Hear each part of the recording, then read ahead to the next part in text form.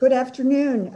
This is the afternoon meeting for the Vermont House Human Services on Friday, January 19th. And the first part of our committee meeting, we are continuing a discussion that we've had over the past 2 weeks on the goals or principles that will frame our deliberations, that we hope to frame our deliberations this year. And when we finish that at 1:45, we will be continuing the testimony that we had this morning in terms of the COVID-19 response, what we've learned, and maybe what we need to think about for the future as it relates to older Vermonters. Julie, if you would put the draft principles up again. The guiding principles. Thank you, Julie. They are being shared and we can see them, as can folks who are listening or reviewing it later. So I am looking for some feedback. Topper spoke before, and as did both Taylor and Teresa, and I didn't know, I was waiting to see if anyone else in the committee had comments or questions. Perfect. And I have to apologize. I'm not seeing hands. Julie, could you make me Representative Rosenquist and then Representative Redmond. Thank you. I continue to have a problem with issues instead of problems. Issues can be either positive or negative. And if it's positive, we don't want to prevent it.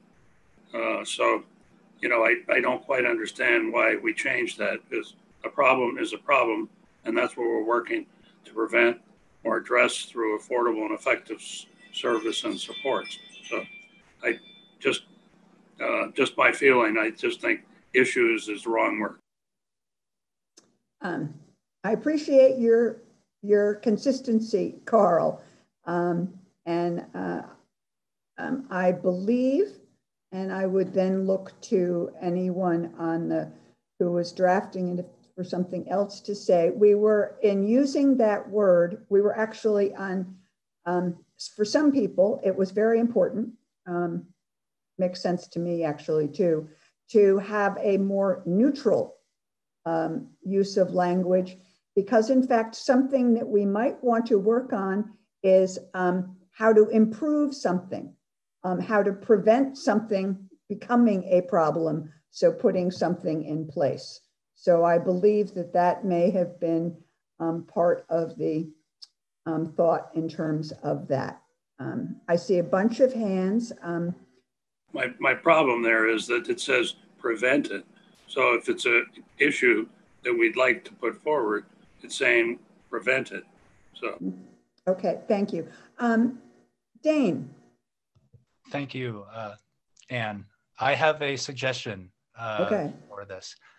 What if it was ensuring that issues are addressed through affordable, preventative, and effective services and supports? So you add preventative as a way that you address issues rather than something that you prevent. Yeah, that sounds better to me. Okay. I'm not, you know, I don't want to prevent us dragging this thing out for a long time. I just brought it up. It was my desire, but I'm happy with the consensus of the committee. Carl, I love having you on committee.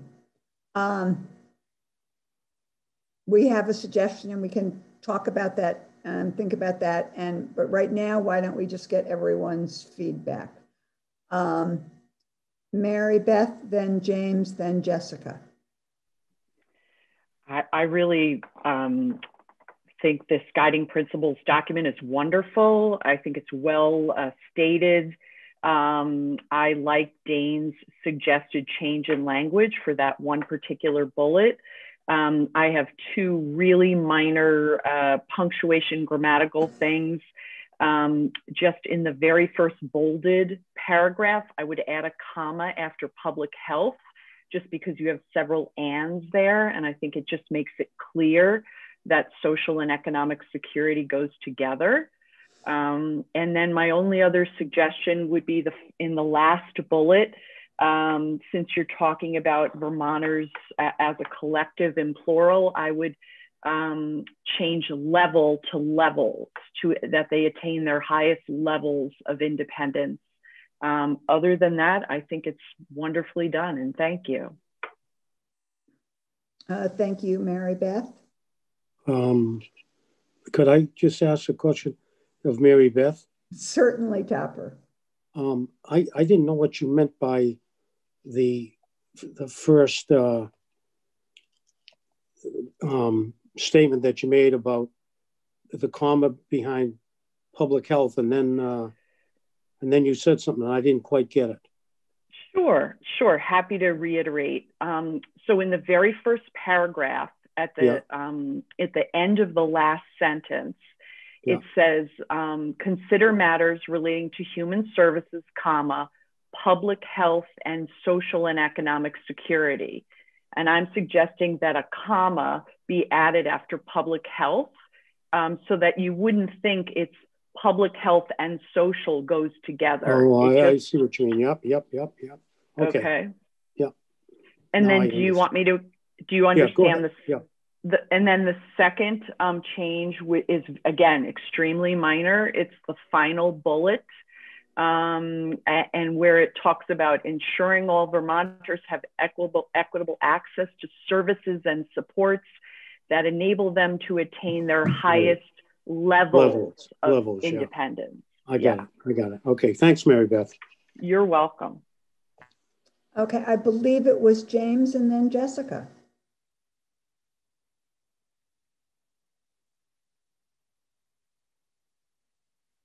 Okay, I'm sorry.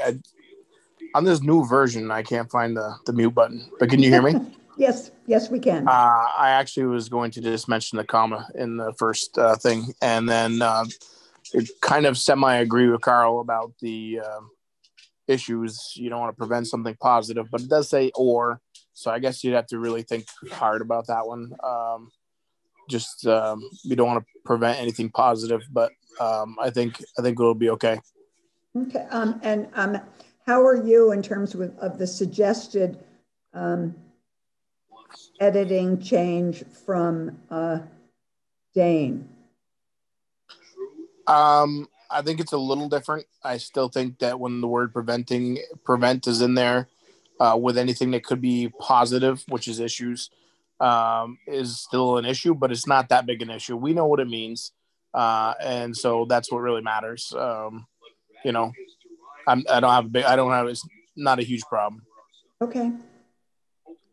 Thank you, James. And Jessica.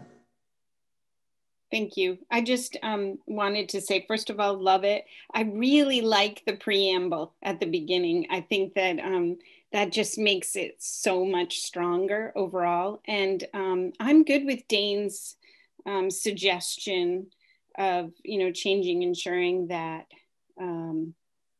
issues are addressed through affordable, preventable, and effective services and supports. Is that right?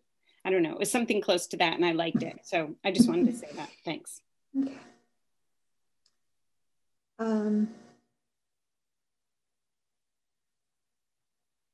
Does anyone else have anything to add or any comment?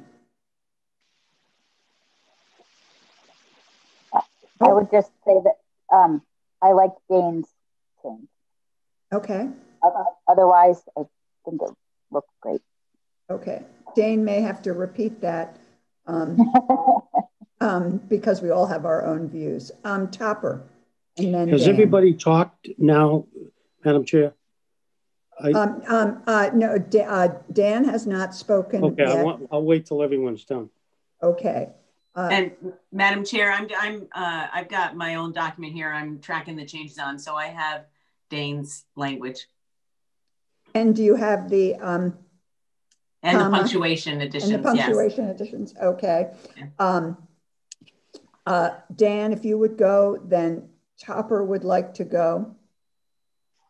Thank you, Madam Chair. What about adverse issues are prevented? So ensuring that adverse issues are prevented and addressed through affordable, effective supports and services. Just throwing that out there. Thank you. Thank you. And Topper, everyone has gone now, I believe, unless Taylor and Teresa right now. Go ahead, Topper. Okay, I would like to bring up my public health piece again about COVID vaccines and testing. Mm-hmm. I think that it's extremely important. It is our responsibility. And I think for at least the first year of this biennium, we're going to be involved in this in a big way. So I think that we should have something in there saying that we're going to ensure that these vaccines are distributed safely, equitably, in a timely manner, and that the testing is for the virus is carried out in a manner that provides to the maximum and equitable access for all Vermonters. Mm-hmm. I just really think that we're responsible for public health. This is a big public health issue. And I think for at least the first year, we should have something in there that talks about us being involved with it. Thank you, Topper. Okay. And it's clear you feel it's very important. Mm-hmm. Jessica. Thank you, Madam Chair, and thank you, Topper. I'm sorry, Representative. No, I think we're allowed to be. We can be however we want to, but I believe the thing is use the language we want to. I mean, the names we want that we prefer in our informal discussions. Okay. I get what you're saying, and I totally understand how important vaccines are and how much a huge part of public health that is, and public health falls within our jurisdiction. Here's my problem is that how can we say that we're going to ensure all of those things with vaccines when we know so clearly that this whole thing is so complicated? Everything I listen to, not only from in my household because of my husband being the head of the healthcare system, but also the what the governor says, and then what you hear from the physician that we hear from all the time. I can't think of his name right now, but for Fauci, or you know who I mean. And so many others, that for us to really go out there and say, we're going to ensure that there is going to, that everything's going to go perfectly smooth, and that I'm just really worried about that. I feel that, that we can't really promise that. We can certainly hope for that. We can try and listen to, folks someone like the Commissioner of Health, have him come and keep us updated. We could ensure that we would listen and be updated, but to ensure that we would make it, I'm not sure it's ours to ensure. Anyhow, that's just my feeling. Sorry. Okay. In terms of responding, Topper. Yes. I think it's important. We've all heard you. We've heard you twice. Okay. All right. And now it is time for the rest of the committee members to respond to your suggestion. And good. Carl has his hand up. Thank you. I returning back to what we talked about in the beginning of all this, and that was that these are supposed to be overarching principles. and not terribly specific to a specific issue. And I think that's what we're getting into here. We're getting into a very specific area. That's very important. I'm not getting away from that, but I don't think it belongs in our overarching principles and our guiding principles. So I would not be encouraging its introduction into these guiding principles. Thank you, Carl. Teresa. Thank you. I personally feel like promoting public health for all Vermonters is the broad category under which that falls. And we certainly are going to be keeping an eye out for that. And I think everybody on our committee feels like it's important. And we, I'm gonna quote Coach on this. He says, if we ask the right questions, all means all, and trying to, make sure that all Vermonters have access to the things that Topper was talking about is really important. And we are all going to be keeping an eye out on that under the first bullet. So I agree 100% with Topper that it's important. And I feel like it's too specific to include in these guiding principles myself. Thank you.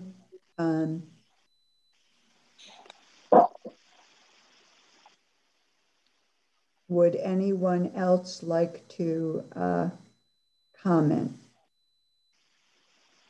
I think that, I guess I would ask folks to think about how they would like to comment. This is very important to Topper, and if the majority of the committee agrees with Topper, then we will, think about that. If the majority of the committee does not agree with putting it in the guiding principles, then we would not. Taylor. Thank you, Anne. I will reiterate what others have put forward and just saying that I agree with Topper in the respect of really promoting public health and making sure that vaccines and testing are going out in an equitable way. But don't feel like it should go into our guiding principles, again, because of the broadness that we are hoping for here. And instead would pose a question around, if there is agreement across the committee around an equitable release, is there a statement that could be made on behalf of the committee that would move to that realm? Or is there another action that can be taken? This is coming from the new legislator who is just figuring out how we can still push forward on this and really honor what Topper was bringing forward, while also not muddying our guiding principles. I'm sure that is clearly something that an issue that is not only an issue for us, it's an issue on some level but who knows, that potentially government operations or appropriations or healthcare or all might want to all may be engaged in this through different kinds of ways. I think I have heard from almost everybody in general, and in fact, the governor commented on that in his press conference today, that the legislature has put front and center dealing with the pandemic and responding to the pandemic. Okay, and Dane, and then James. Thank you, Anne. I think I'll echo what a lot of other folks have said as far as, while COVID-19 response is a huge issue for us right now and critical, I kind of like the idea that we can put promoting public health and that it includes that, and that 2 years from now, we can look back at this document and it doesn't need to be revised because that circumstances have changed. Another thing I want to say, and I'm a relentless wordsmither, so feel free to stop me at any point. But going back to the other draft that I offered earlier on the fourth bullet, I wanted to offer another version where we just strike out are prevented. So ensuring that issues are addressed through affordable and effective services and supports. Because I think preventative strategies are really included in affordable and effective services and supports. And I think that if we included preventative later, it would somehow assume that everything was something we wanted to prevent. So it doesn't quite work as well. Anyway, I'll stop there. Okay, no,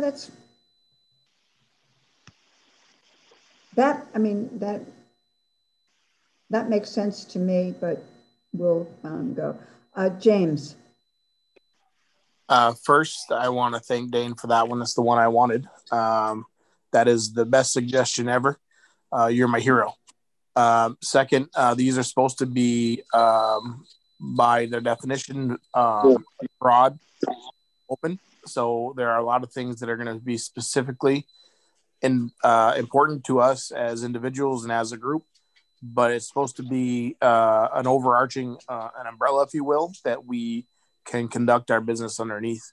And so I think it should be kept that way. Okay. Does anyone else want to say anything?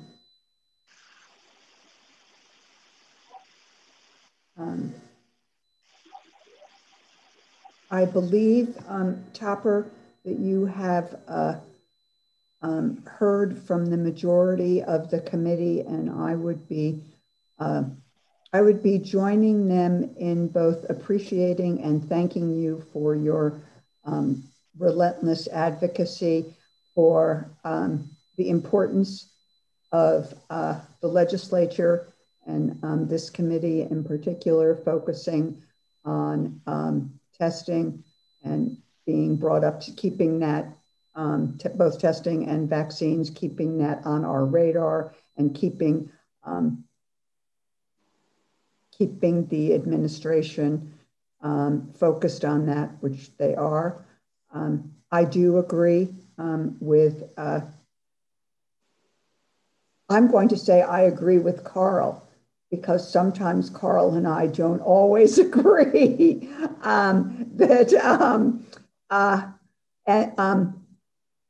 that these are the idea years ago when we started doing principles was to have some broad concepts that would frame our work no matter what came up, no matter what topic came up to us, but that these principles would frame whether or not we took them up and then how we made our decisions.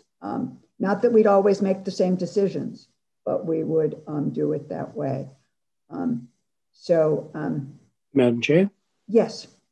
I would like to thank the committee for having this conversation. And I will agree that we drop it and we just do our due diligence in terms of what we're supposed to do under the public health mandate that we have. But I want to tell all the members of the committee how much I appreciate this free-flowing conversation. And I think we should just drop it at that because we got some great principles to go by. Thank you. Thanks, Topper. And You're welcome. I believe that Carl has a comment he wants to make. Just I wanted to say that I agree with Dane's last change to bullet 4. I think that really accomplishes a lot of the issues that some of us had. Thank you. Does anyone have any, thank you, Carl. I've heard a couple of people, I've heard you, I've heard James. I just want to give space for if anyone has strong concerns with taking that with what Dane suggested.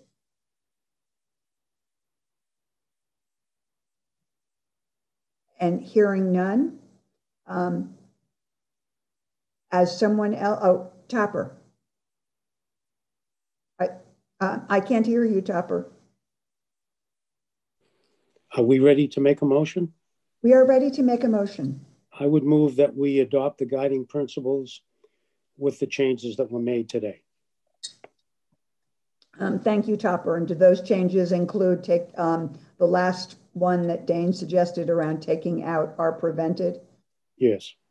Okay. So Topper has made a motion. Oh, goody. I have to make you all broad now. I'll second that. Okay, and it is seconded by Jessica. It's not going on. Would people please raise their hand? All those in favor of the of this, please raise your hand.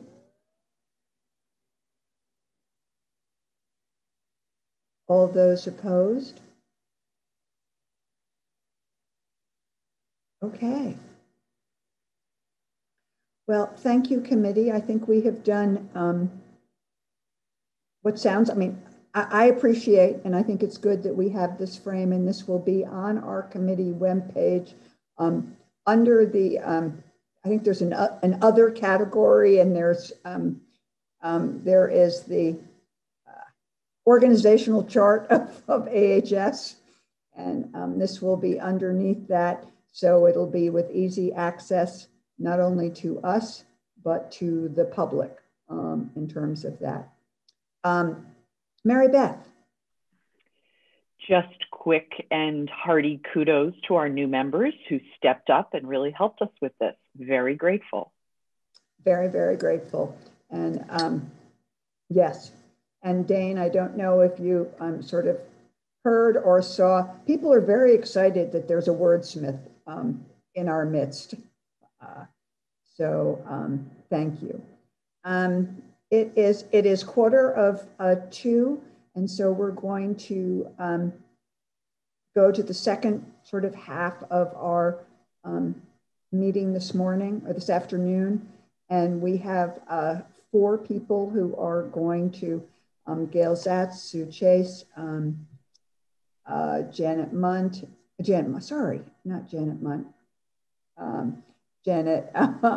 Hunt, and Molly Dugan, who are going to speak from the community perspective.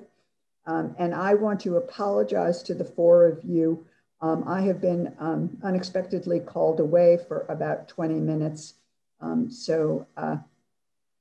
Representative Wood will be running the committee, and what I miss, I promise I will look on YouTube, and hopefully I will be back before we're completely gone. So I will see you all later. Representative Wood, if you would take over, I'd appreciate it. Thank you, Madam Chair. Okay, I think that when we left, Gail was going to start us off. So welcome, Gail, on behalf of the area of the, I was going to say area agencies on aging. That's not right. It's the adult day programs. And Sue, it's so nice to see you here again. It's great to see you too, Teresa. So why don't you swing us off, Gail? Okay, actually, we do represent the AAAs, but we're actually here. I'm here testifying on behalf of the adult day programs. So I'm Gail Zatz, and I work with Zatz and Renfrew Consulting. Virginia Renfrew and I have worked for about 16 years with the Vermont Association of Adult Day Services, and it's nice to see you all and meet some of the new members. And you're probably more familiar with working with Virginia over the years. And Sue's here also to testify. And before I go on, Sue, do you want to introduce yourself? Hi, I'm Sue Chase. I'm with Care Partners Adult Day Center up in St. Albans, and very pleased to be here. And it's actually been a few years since I've testified in front of House Human Services, so it sort of feels like old home week, though through Zoom. So I'm going to provide a brief overview of the adult day programs and how actions of the legislature over the past 10 months have kept the programs afloat. And I say brief because Commissioner Hut actually did almost all of my testimony. So she gave a really good overview. So I'll just highlight a few things. So there are currently 10 programs, down from 13 from before the pandemic began, and Sue's going to talk a little bit more about that, which provide community-based, non-residential support to people who mostly have physical or cognitive impairments. The existence of the Adult Day programs allows people to age at home. It reduces nursing home admissions, which saves the state money through Medicaid, as the majority of our participants use some form of Medicaid. So people come during the day, and they get social and health services, nutritious meals, social activities. But in addition to the services that are provided to the participants, the caregivers and family members also get some respite, support, and education. The 10 programs that are existing, I thought I would mention them if some of them are in your areas. So there's the Bennington Project Independence in Bennington, Care Partners in St. Albans, Elderly Services in Middlebury, the Gathering Place in Brattleboro, Gifford Adult Day in Randolph, Lamoille Day Health Services in Morrisville, the Meeting Place in Newport, Riverside Life Enrichment Center in Lyndonville, Scotland House in Quechee, and UVM Home Health and Hospice Adult Day Program in Burlington. And every year we encourage the Adult Day programs to reach out to legislators to introduce them to their programs in their areas. And we also encourage you all, if there are any programs, any of these programs are in your area, to reach out and learn a little bit more about the programs. So over the past 10 months, funding support from the state and other sources have helped to keep the programs remain viable while they've been closed. And for the most part, they've all been closed since March 2020. The reason I say for the most part is because they are providing some remote services. And Sue is going to talk about the Adult Day Without Walls program that she and others have helped to create within VADS, which is the acronym for the association. Without the help of this funding, then the programs would not have been able to survive. So we're currently existing quarter by quarter. So, excuse me, let me turn that off.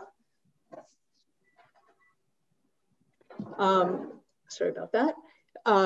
So in the last quarter of FY 2020, the programs had survived because of Medicaid retainer payments from DEVA, PPP loans, EIDL loans, other donations from people who give the money periodically from time to time. So, so after that last quarter in FY 2020, thanks to the members of this committee and your colleagues in the House and the Senate last session, we were able to access CRF monies for the first quarter of FY 2021 to the tune of $2.45 million. In the second quarter of FY 2021, the CRF appropriation was $2 million. Of that $2 million, as the commissioner stated, there are some monies that were unused, about $160,000. So right now we are working with Dale to try to figure out how to redistribute that 160 throughout the programs. And that's a work in progress right now. So now that brings us to the current third quarter of FY 2021. So really as of now, we do not have any money to speak of that is coming in. So we're working on the exact numbers, but we estimate that we will need approximately $1.9 million for this quarter that we are in right now. And the programs have told us that without more financial help, they are going to anticipate more programs permanently closing. So we are trying to do whatever we can to try to avoid that, given both the services that we provide to the participants and the assistance that we provide to their caregivers and family members.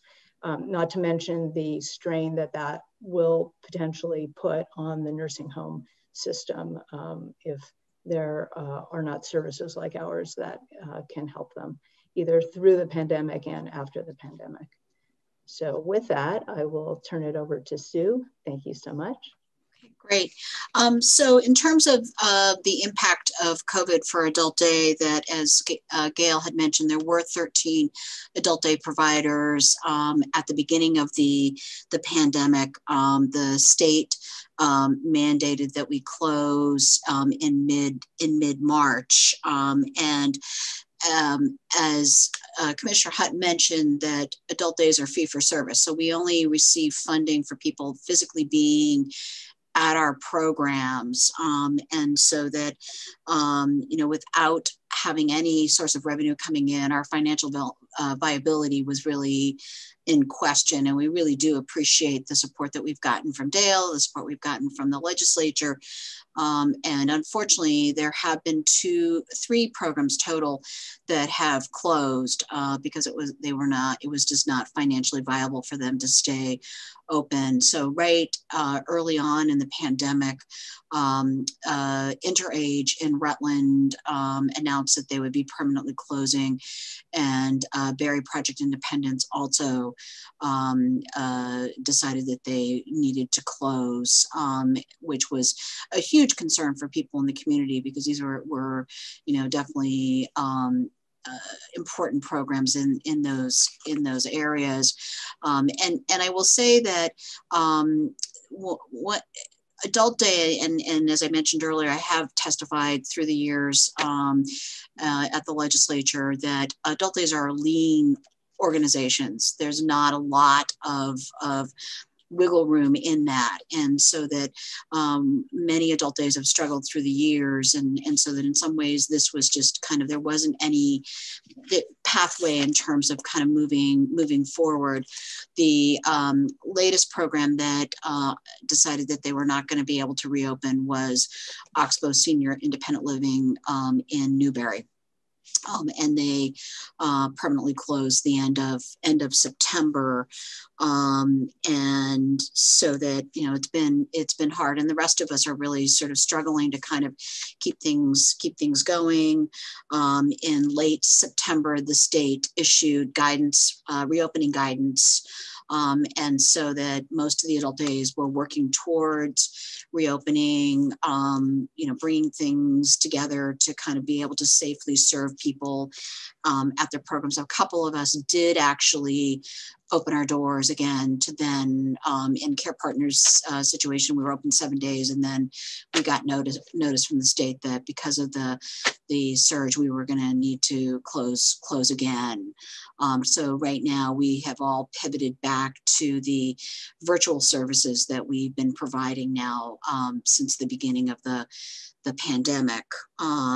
And so that we've been very concerned from the get-go around, and you've heard this from other people today, the impact of social isolation for all of us, but especially for older adults. And we've been concerned about loneliness, depression, that Adult Days provide health monitoring services, and so the inability to kind of be able to check people who were diabetics, their feet, or to be monitoring blood saturation levels for people that have respiratory illnesses. Those have been really concerns that we've had. And so that we, as a result of that, have created Adult Day Without Walls that protects, nurtures, and supports Adult Day participants and their families and caregivers during the pandemic. And most Adult Day programs are providing telehealth, telephonic companionship calls, as Commissioner Hutt described, and then also activity-based services such as Zoom activities, chat groups. Care Partners staff just headed off to deliver 45 activity packets that we do about every 3 weeks for our participants. It includes kind of pencil games. We may be sending yarn to somebody that needs to do yarn.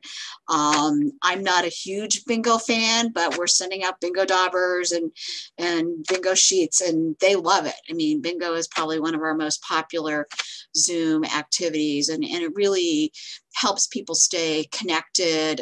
We have caregivers from adult family care homes that basically set their person up in front of an iPad and they play bingo with us, or they may do a virtual tour. It's really incredibly rich, and it really makes a difference. And I know I hear every day from our participants that this kind of ability to stay connected and you know, check in on their friends and you know, learn new things and be mentally stimulated has been huge during this unprecedented time. And in addition to providing caregiver support, our staff are doing telephone calls that both to participants and their caregivers. And, you know, we've heard from caregivers, they say, you know, we are the only ones that reach out to them to see how things are going and try to support them, help them get hooked up to other services and whatnot. So it's been incredibly rich. I will say that a couple of adult days are only able to offer limited virtual services because their employees have been deployed to other critical services within their organizations. But, you know, all of us are doing something to try to remain in touch and connected to our participants. And that the Corona relief funds and the healthcare stabilization funds, all of these financial support has been incredibly important to our ability to maintain these kinds of services. And our board met yesterday trying to figure out, okay, what do we do now with all this, you know, funding having, you know, ended, and we are committed to kind of making this work for the next little bit, because we don't want to lose that connection with people. As Commissioner Hutt mentioned, Dale has worked with us in terms of trying to come up with some flexibility around funding, and that they have created some opportunities where we can access companionship funds through the Choice for Care program and flexible funds through Moderate Needs Group. I will tell you that only a couple of adult day providers have actually worked on accessing these funds at this point in time, and they are indicating to me that this represents only about 1% of their you know, what has been typical operating revenue. And here at Care Partners, we're gearing up to start doing this in January, but already running into some roadblocks. The Moderate Needs Group application form doesn't indicate that the money is going to be coming from the adult day pot of M&G funds. And so the case management agency is reluctant to sign off a form because the form says it's going to come out of the case management pot. They have to apply for variances under the Choice for Care program. And again, the paperwork doesn't line up with how do you make those adjustments. And the families, quite frankly, are also concerned that, you know, sometimes these companionship dollars are what are being used to bring in caregivers and support them in their caregiving role. And are they going to lose out on some of those services because the adult day is looking to get some token reimbursement for what we're doing? So I see it as being a first step, but is definitely not an answer, and is not going to be what is going to help sustain us over the next few months. And, you know, I'm very encouraged that Dale is wanting to look at coming up with payment reform, because I think the day has dawned when, you know, fee-for-service hourly rates just are not going to meet our needs and meet the needs of our participants either. And equally, I feel very strongly about this. I think virtual services are here to stay. You know, I've been at Care Partners over 20 years, and it's a numbers game. You know, we need to have a certain number of people coming to our program to make it financially viable. I do not believe that we're going to be able to serve that many people at our center going forward. And so that, you know, for people to be able to feel a part of our program and to access it, we're going to need to have a hybrid. We experimented that in the 7 days that we were open, that we were offering simultaneous activities here and projecting them through Zoom for folks. And so that we are very committed to resuming in-person services. I really see there's a huge role for Adult Day going forward. I mean, hearing that possibly nursing homes are going to have to be closing already, you know, we're getting referrals from family members that are reluctant to place loved ones in long-term care facilities, primarily for the reason because it's difficult to visit. And so that they are seeking Adult Day services, but we need financial support to make this all work. Thank you very much. And if I could just add something to what I had said before, given that we are in the third quarter now and there is essentially no more money coming in right now, programs are at a critical stage where they need to determine whether to let staff go. You know, they have a lot of fixed costs, rents, mortgages, maintenance, et cetera. And so I know you're not the appropriations committee, but just to keep you in the loop, we have been in conversation with Senator Kitchell talking about the healthcare stabilization fund that still has some money left over. And so we're trying to access some of those funds for the immediate need right now before we move into budget adjustment and to help us through the balance of this fiscal year.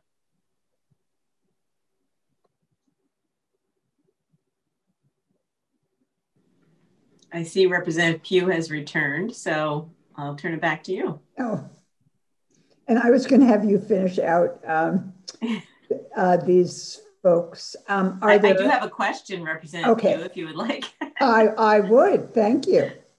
Gail, that is one of the questions that I had for you and Sue. You mentioned approximately 1.9 million, and I was looking at the time frame. That's for the third quarter of fiscal year 2021.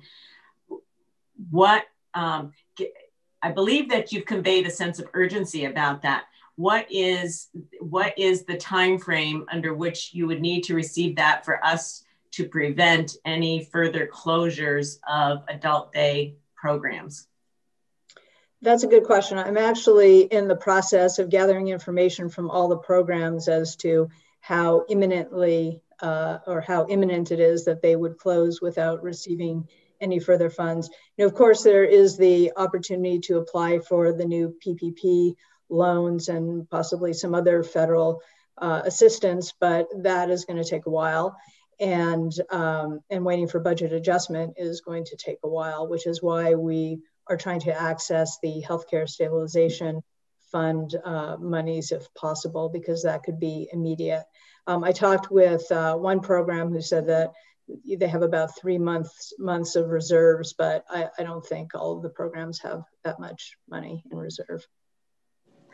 And then Sue, if you could give us some sense of, you're able to bill for some of what you're, for some money that you have in your allocation.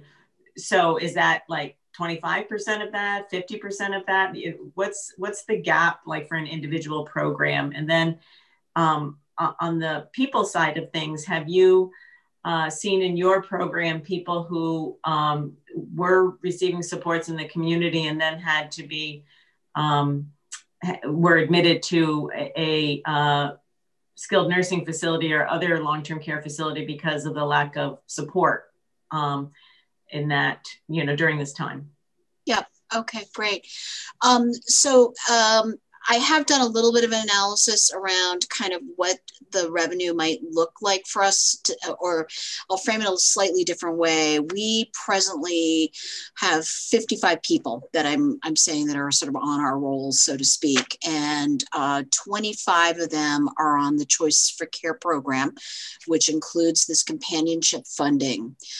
7 of those people are in adult family care homes. We cannot use companionship dollars for those people. There's no revenue source for 7 of those people. Dale is very specific. We have to be talking to the participant, not the family member. We have one person whose dementia is advanced enough that she is unable to communicate. So we're down to 17 people there. And then we have 9 people on the moderate needs group program that the state is indicating we could be accessing flex funds for. And so we come up with 25 people, and we're going to be able to bill maybe an hour or 2 a week for each of those people. So it's not, I know Heather Fillineau from UVM Home Health and Hospice had said that in their billing, they've been generating maybe $300, $400 a month. That's it. It's very little. And in terms of, here at Care Partners, we've been really pretty fortunate. We've had some people that have gone into for short-term nursing home stay. We only have actually 1 participant who has been placed in a nursing home. And I would not say that was due to COVID. I think there were other factors that are there, but definitely there are, I mean, to be honest with you, I think some families and some people are seeking placement, but there's a lot of facilities are not taking new admissions.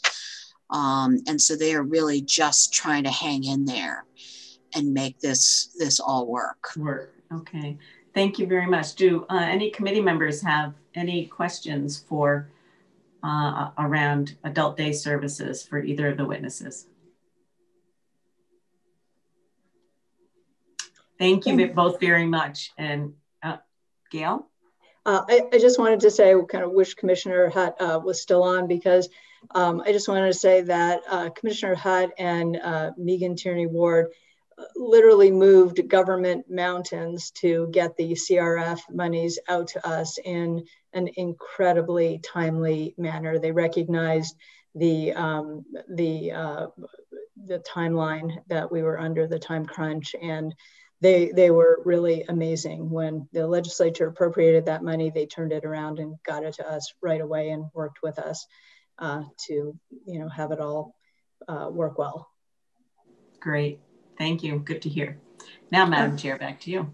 Thank you. I'm just going to highlight that it is 2:11, and we have 2 more witnesses, and the committee is over at, well, one of the witnesses has to leave at 3.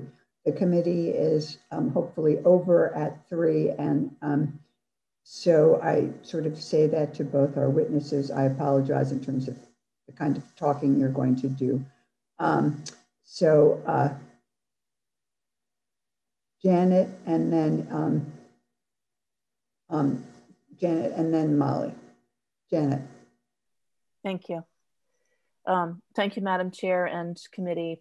I want to just highlight some areas specifically, and then talk about a couple of scenarios that our area agencies on aging have experienced. My name is Janet Hunt, for the record. I'm the executive director for the Vermont Association of Area Agencies on Aging. And with the onset of COVID in March, our area agencies worked expediently and seamlessly to maintain all of the services for older adults. The staff worked at home remotely and continued to provide those services. Regardless, there continues to be areas of concern to meet the usual needs and the increased demands due to the pandemic.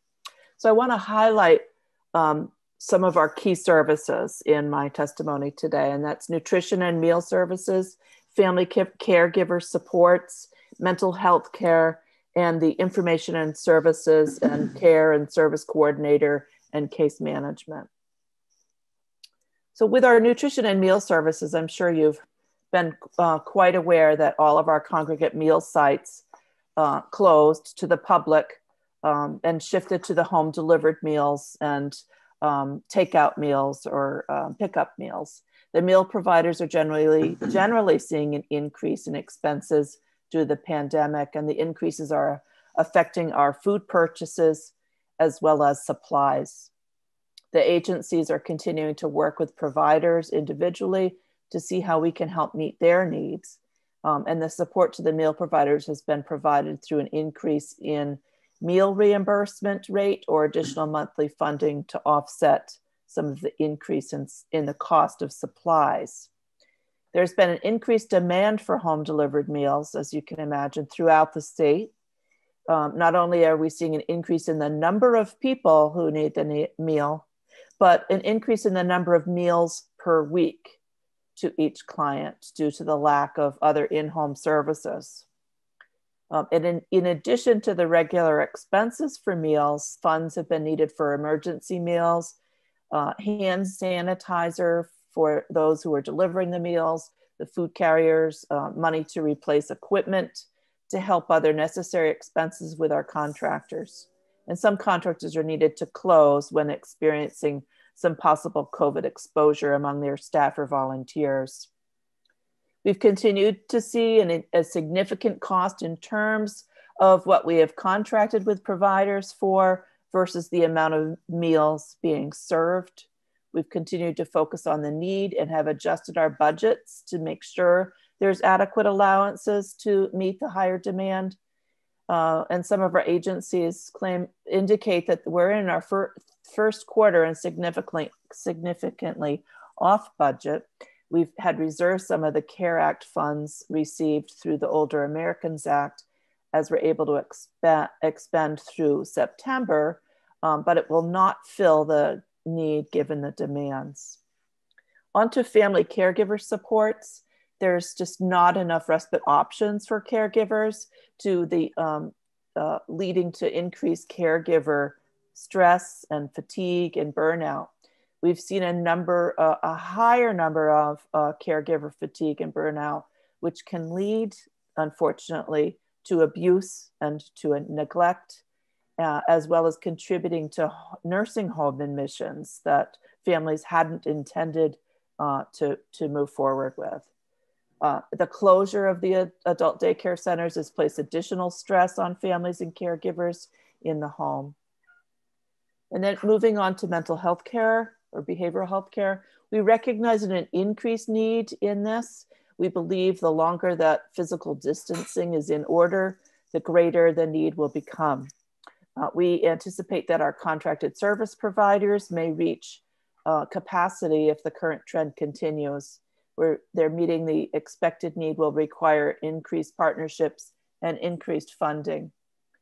Some of the elder care clinician programs continue to see challenges in meeting the needs, and there's been large turnover in those programs and referrals are not processed in a timely manner. Our helpline, our case management, and our care coordination have all experienced shifts in working remotely with limited in-person contact or face-to-face contact, except under unusual or case-by-case, on a case-by-case basis. And in-person was only with regard to the warmer weather. So now with the cooler temperatures, of course, the cold temperatures were not even able to necessarily do that. We've seen an increase in need for homemaker services and caregiver support and assisted technology and devices. Individuals are experiencing reduced availability of those in-home services from the local home health agencies due to the staff and worker shortages. Some service plans for choices for care clients are not being filled due to the worker shortages, and the choice for care regulations that only allow services from BAYADA or home health have led to an inability to staff care plans, the VNA and BAYADA. Clients are unable to switch to flexible choices because of wait lists for some and an inability to select directly, self-direct for others. The reduced availability in-home services has led, unfortunately, to an increase in nursing home admissions and unsafe home situations for people requiring that nursing home level of care. With fewer providers entering people's homes, this is leading to unchecked worsening of home environments, of health and safety for individuals. There's a significant increase in self-neglect referrals, leading to the need to hire additional staff, to specialized staff for this need. There's a significant shortage of providers that go into clean homes, deep cleaning or ongoing homemaking. Again, this leads to unsafe and unsanitary conditions for individuals, increased loneliness, increased social isolation for those who've previously had regular contact with providers. Hoarding symptoms are expected to increase, leading to increased falls and worsening health conditions for individuals with hoarding disorder. So I just want to wrap up a bit with just some individual scenarios that our staff from the AAAs have provided for me today that I think are rather startling. And this is only, the tip of the iceberg. The home health care providers have an extensive wait list that predates October of 2019 in some areas. They currently don't have the case management capacity to take anyone off of their list. They're asking for our help. Many of the clients who continue to receive care at home choose to stay at home knowing that there will be large gaps in coverage due to the shortages. People are spending hours alone.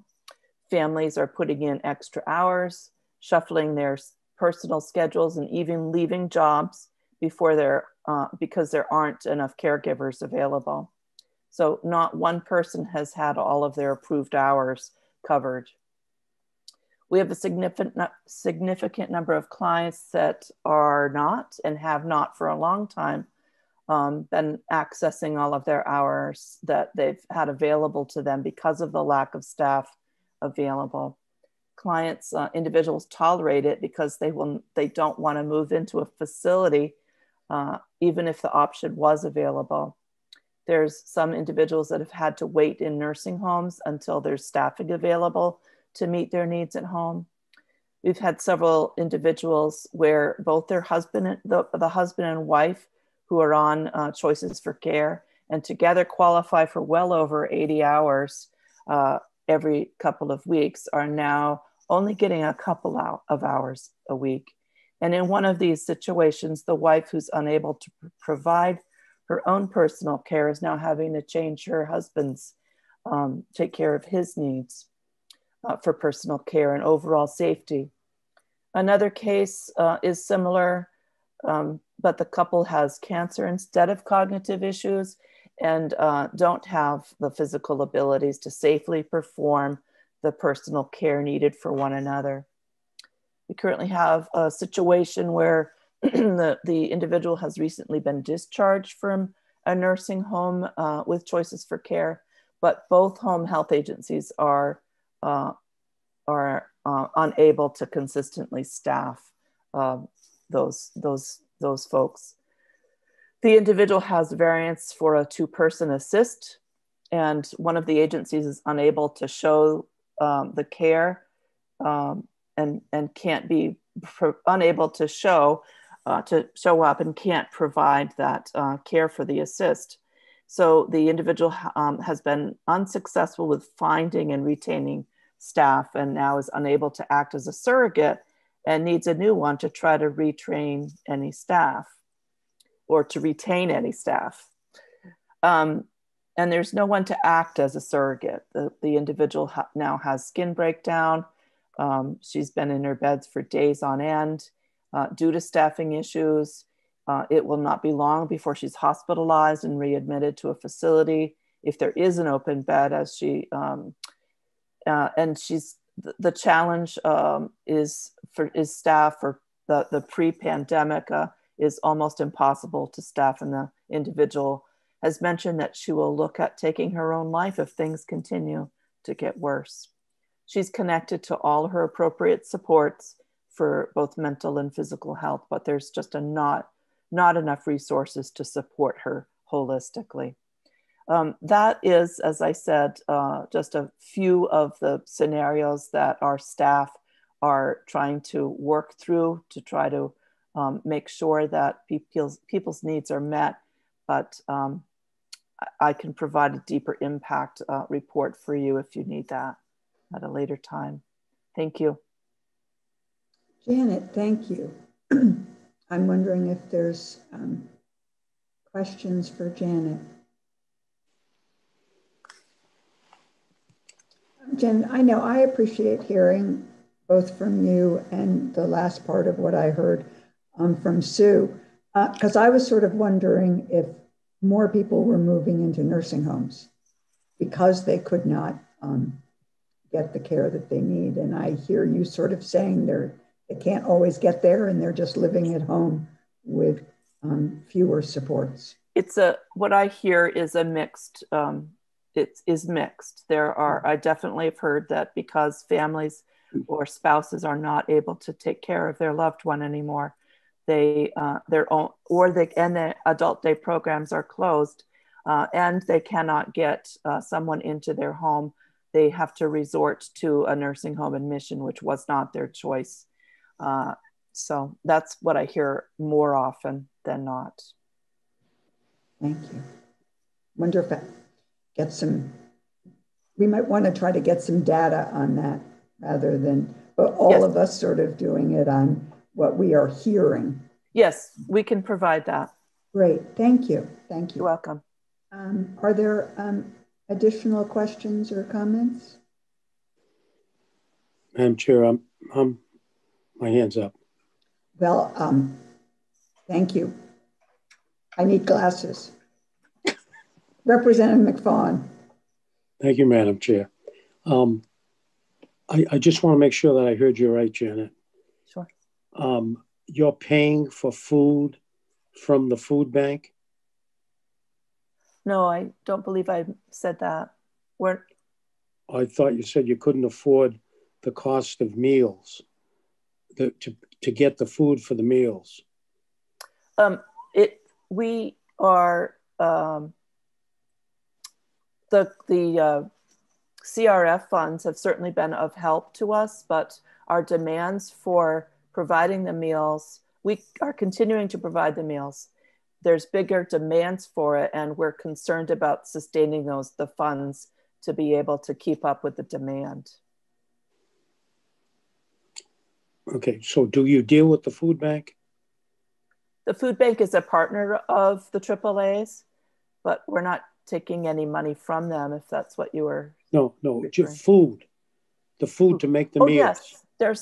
Yes, we're partners with them, and our meal sites might be getting some food from food banks or assisting individuals to be aware of the availability of food at food banks. Okay. The other question I had is you said there was waiting lists among the home health agencies. Yes. Okay. Thank you. Thank you. Thank you, Janet. Sure. Thank you. And Molly. Thank you very much. My name is Molly Dugan, and I just want to get my testimony here.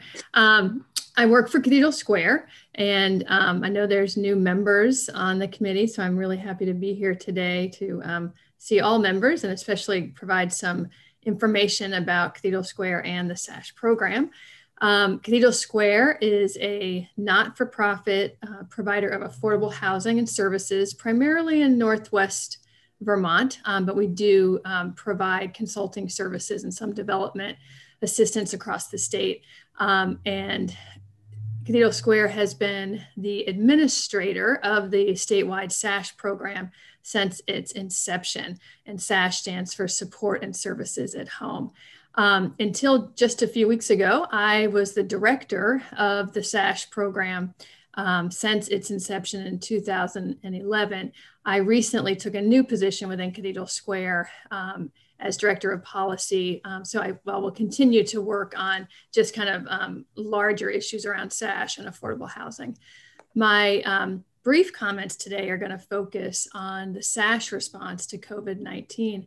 And SASH utilizes the network of affordable housing providers across the state, including all the public housing authorities, in partnership with health and community provider organizations, such as the area agencies on aging, home health agencies, the community mental health agencies, to help coordinate healthcare and provide support to help approximately 5,000 older Vermonters and Vermonters with disabilities stay at home throughout their lives. So when you think about kind of the continuum of support in long-term care, the SASH model is really focusing on the trying to keep people in their communities, preventing the premature movement to higher levels, higher level facilities, higher levels of care.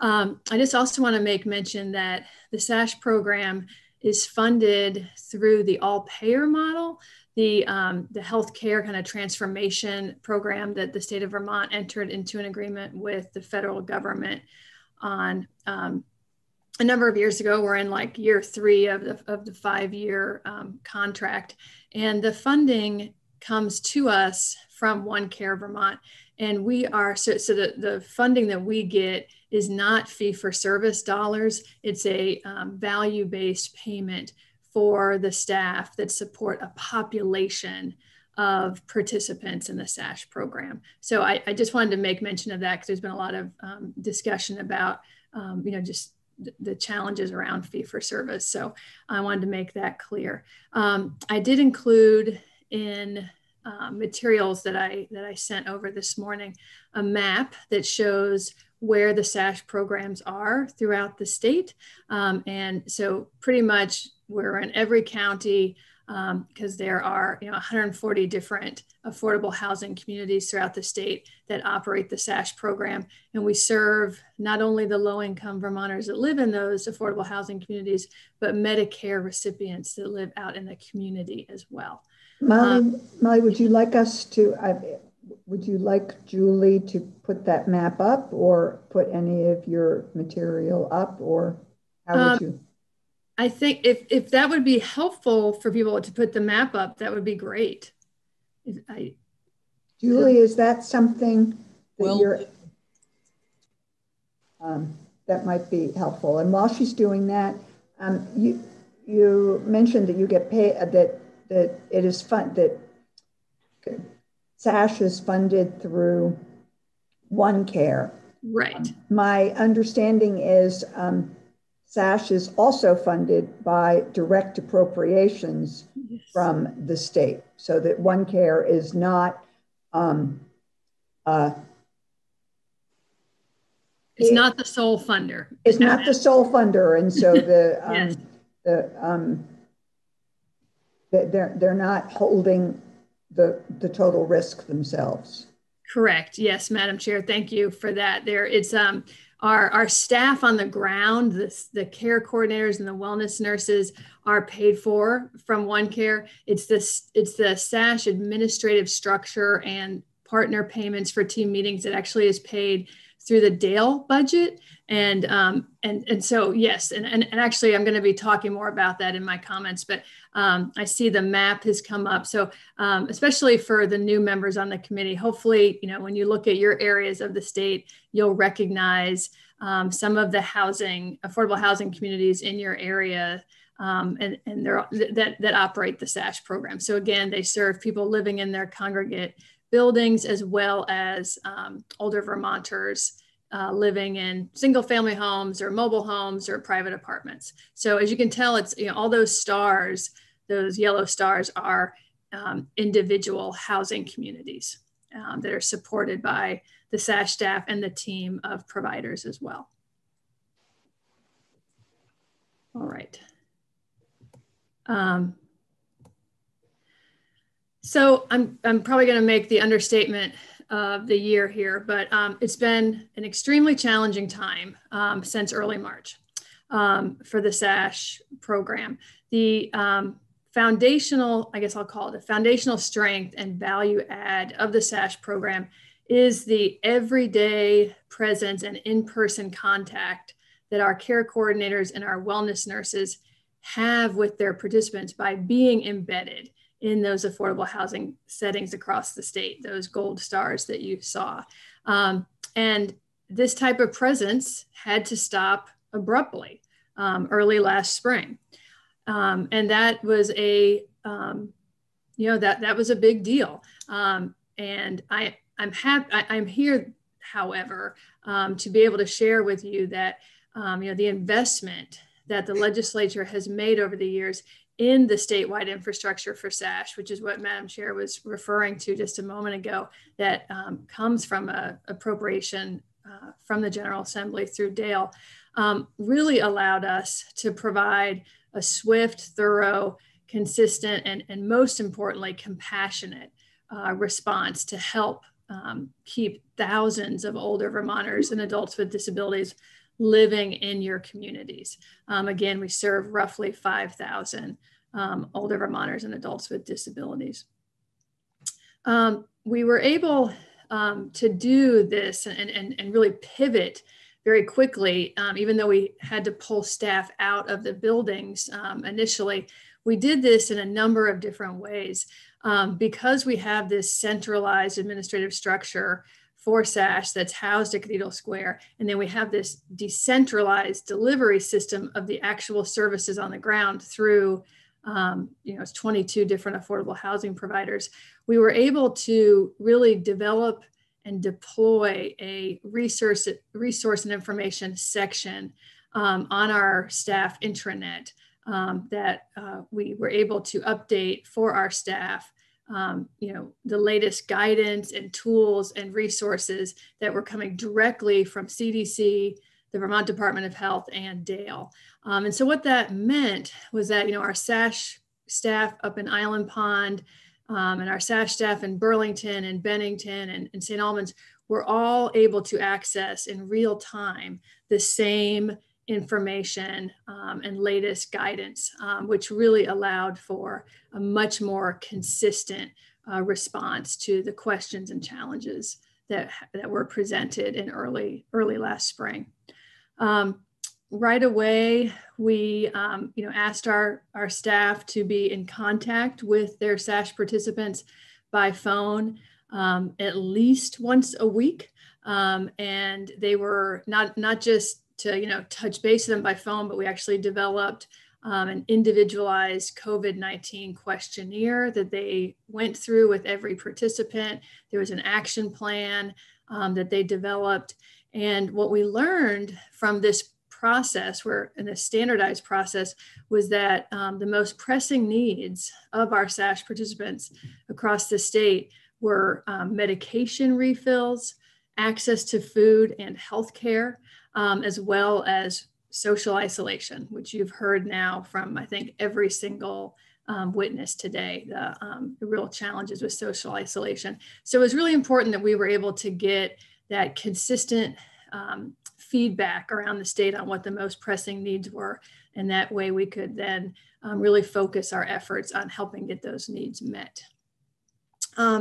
Through the SASH program, we have it's a collaborative approach, as I mentioned, with our valued community partners, such as the AAAs and home health. And every SASH program across the state has an identified SASH team that meets on a monthly basis and has been doing so, since the program started. So when the pandemic hit and we had to, go remote, there were already these really strong and well-established interagency relationships and a meeting structure in place that was able to continue pretty much seamlessly. I mean, they would normally meet in person at the housing site, but now these teams were meeting either by phone or through Zoom. And importantly, able to just continue the conversations and the action planning with their shared clients. So really important during that especially difficult time in the spring.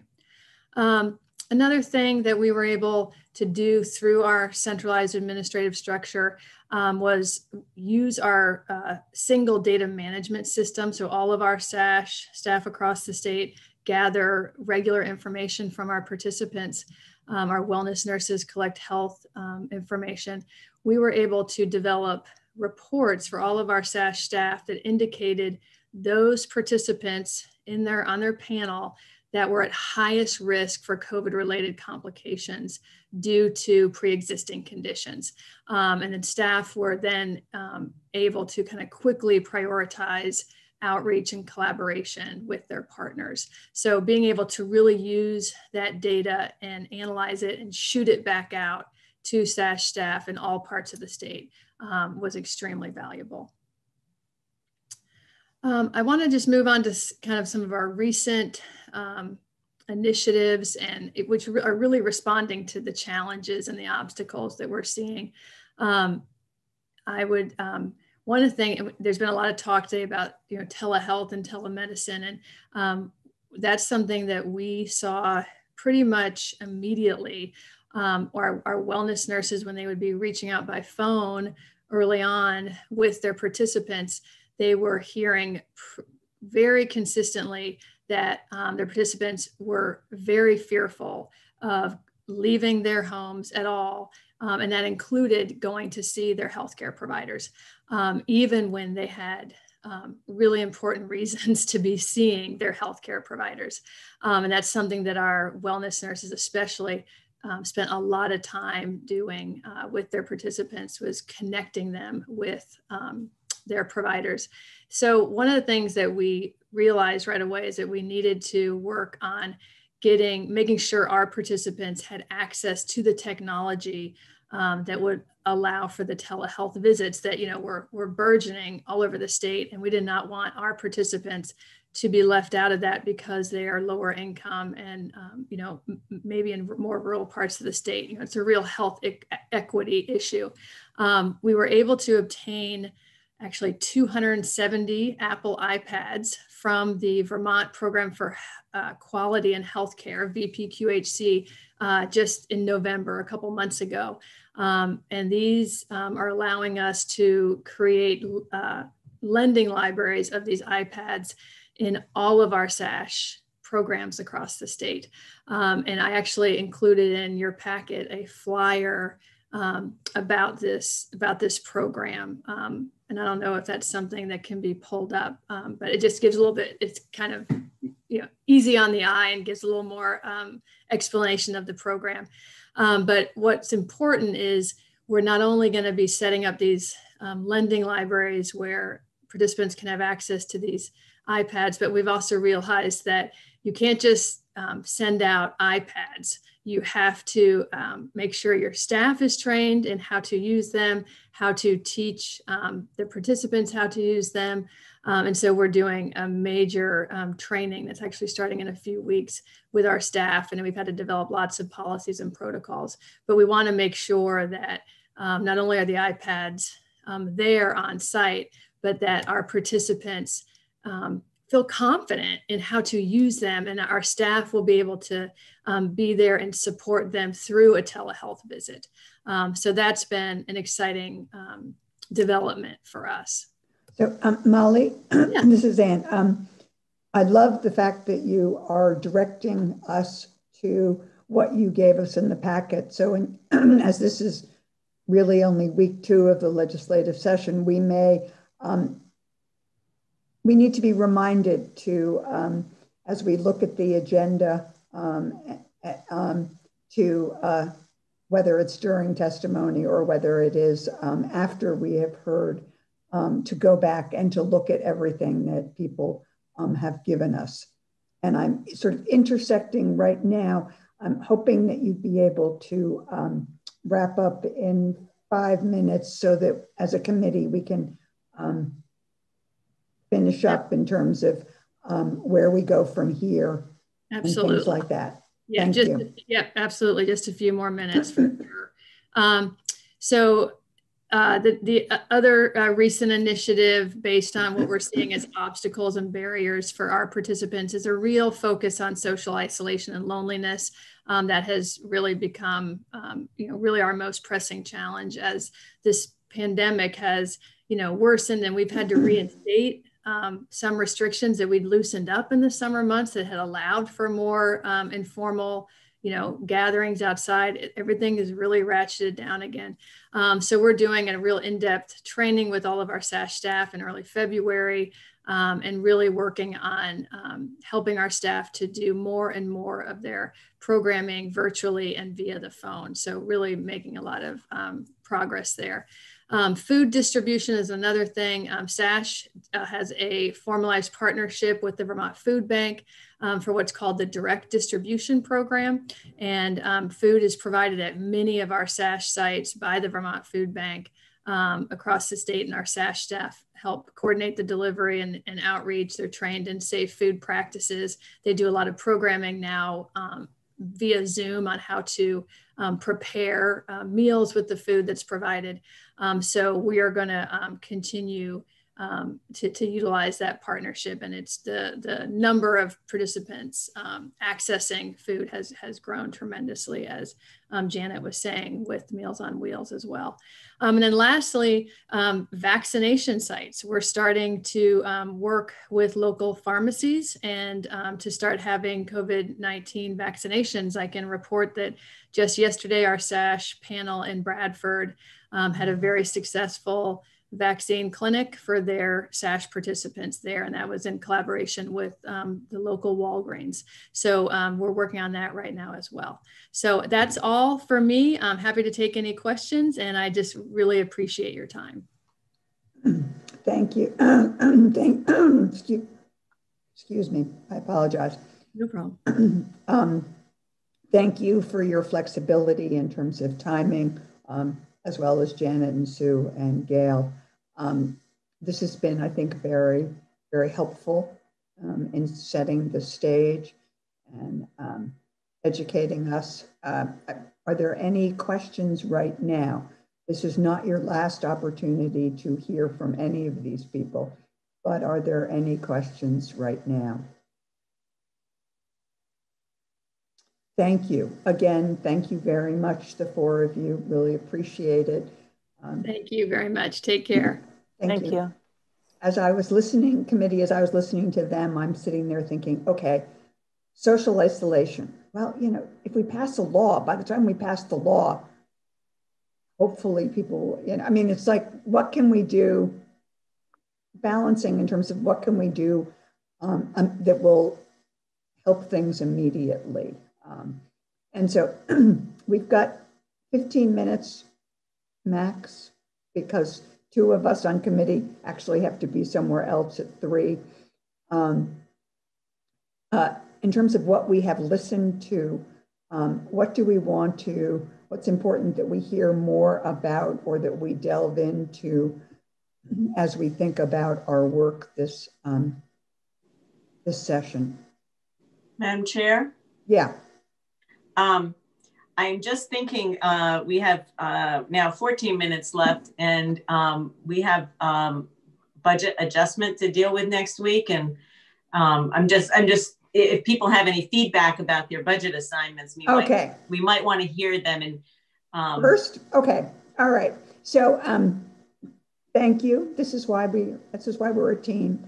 If you are ruminating on what you heard today and what you want to hear more from, or what we need to be more in depth, please send me an email or a text.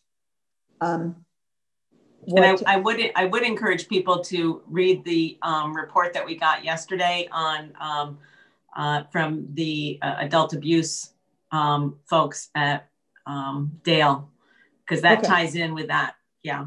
So there's the adult and actually the long-term care ombudsman's recommendations are helpful as well. So with a lot of help or input, I've created some teams. So we've created some teams in terms of appropriations. And Julie, could you send it, or actually, do you have it on one piece of paper so we could? So she's going to screen share so we can sort of see it as well.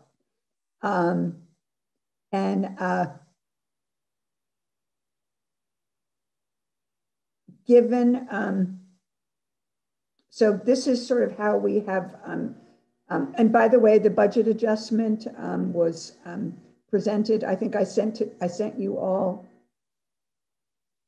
I hope I did, send to you a copy of the budget adjustment. And if I didn't, it's available on the appropriations website, and I'll send it to you later. It's not, the narrative is about 1 page. And the issues seem to be mostly in terms of moving back and forth. Everyone should have the budget assignments in your email. But this is sort of, read them. Does this make sense? I would like to continue my budget assignment with Teresa if she's willing. We have you, you and Teresa are a team looking at Dale, Department of Aging and Correct. Independent Living. Okay, good. So we'd like to, that one's okay. Mary Beth, based on the fact that you have multiple responsibilities, that we would lean on you for pinch hitting when we needed something, but that you also would bring an eye to BIPOC issues. Does that make sense to you? Are you still here? I am still here, and I'm happy to bring that lens to the work that everyone's doing. Thank you. And does that fit with sort of your multiple responsibilities to maybe have that eye? And I think you're a member of the, or you sometimes follow the Social Equity Caucus. Yes, I'm plugged into the Social Equity Caucus. Yes, thank you. That doesn't mean that someone else, one, can't join you or can't take that on or add stuff, but this is a first guess. DCF Family Services, which is foster care and that kind of thing. We had Dan and James. Is that okay? Okay with me. Fine with me. Okay. I don't see anything necessarily right now in the budget adjustment at all, but we may need to pay attention to this in the budget as it relates to the Family First Prevention Act, and that, which is a federal act, and that kind of thing. And then Jessica, we have you focused on economic services, which is Reach Up, and it may also connect with child development if the idea of moving CCFAP over there, and we have you and Taylor doing that. Sounds good. And Taylor, is that sort of okay with you, or would you like to be elsewhere? That sounds good to me, Anne. Okay, thanks. And we have, I have then based on your sort of, we have you with Topper in terms of OEO, Office of Economic Opportunity. So you'll be the link between Economic Services and the Office of Economic Opportunity, which is a little bit of housing, a little bit of other kinds of things, general assistance, and that. Jessica, you and Kelly, you get child development, because between the two of you around, no laughing, you know, that. Oh. You know, then the Department of Health would be Teresa and Dane. That leaves a few things that we might have to figure out as it relates to things that we get interested in or connected with. For the most part, DEVA, Department of Vermont Health Access, is more within the jurisdiction of the Healthcare Committee, but there may, there may be money things that are happening in DEVA that would impact, for instance, the Department of Health. And I may very well ask for help with central office, which is where a lot of the grants come out of, and depending upon what is in there in terms of that. So if this is okay with you all, and I will send this to Mary Hooper, who will then distribute it to folks. Actually, Julie, if you could send that, I think the idea is to send it to Mary Hooper along, and then copy Kimberly and the other two people. I'm now forgetting who it is. I know. David Yakavone, and whose health department? Peter Fagan. And actually, Peter Fagan. Yep. He had actually emailed something to Dan and I because we talked to him the previous 2 years, and I forwarded it to Teresa. So he's already all over it. Okay, good. What we're trying to, we'll see how this works. I'm trying to keep all of health department in one. You and Dan last year focused on health department, but primarily substance use and that, and a whole different focus this year. A whole different focus on sort of childcare and education. You get all of that. Those kinds of things. So we will, we were going to have bill introductions on Tuesday afternoon, just so people could hear from the sponsors, what I call, they're brief introductions. They're what's the issue, what's the problem they're trying to address, why. It's not an opportunity to bring witnesses. It's more their opportunity to try to persuade us to make this a priority. But we're not going to. The chair of appropriations wants our recommendations by Friday. I did a quick look.